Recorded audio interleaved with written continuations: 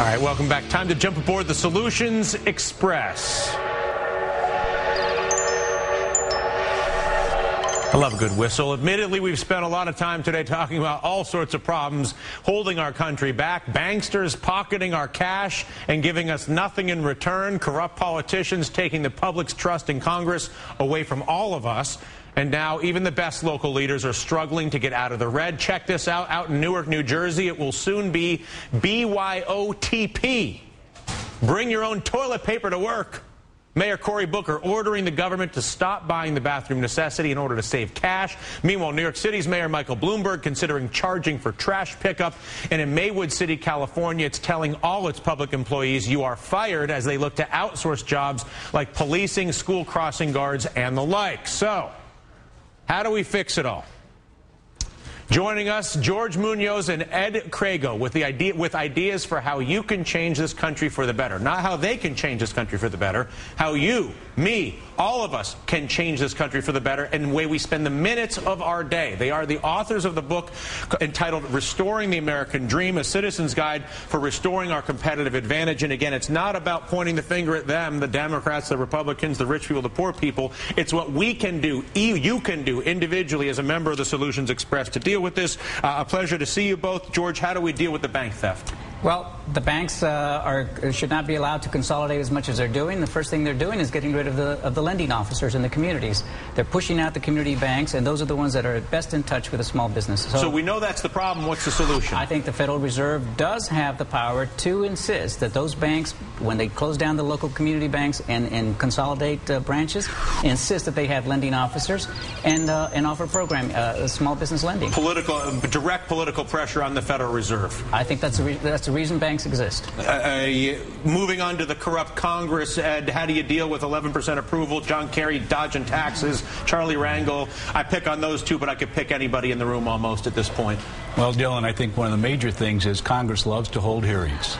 And one way we could get at this directly is for Congress to hold a hearing on its own dysfunctionality and to look at the way the system works, and if the system is broken, to come up with recommendations to solve and correct the system deficiencies. What about the fact that the solutions to fix it and the suggestions are abundant, from money in politics to open primaries? There's no shortage of suggestions. It's just that it's not in the interest of the people that currently serve our country to actually take them.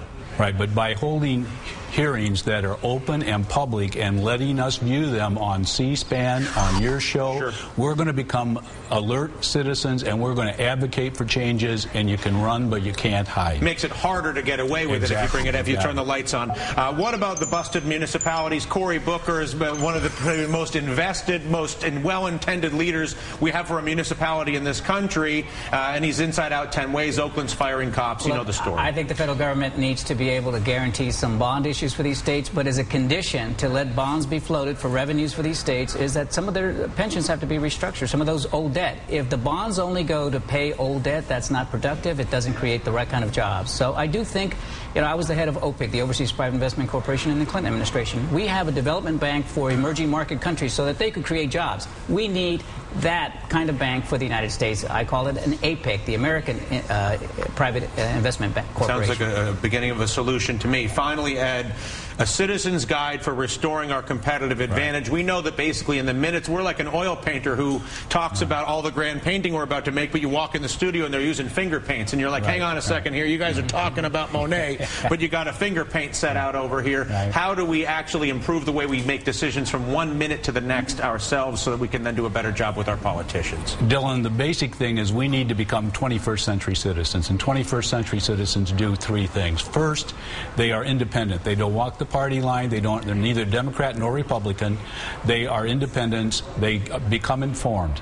They do their research. They do their homework. They study the problem. They just don't go off half-cocked. They understand what's because they heard something from me or somebody else. It's useless. It's bad just news. Form your own opinion.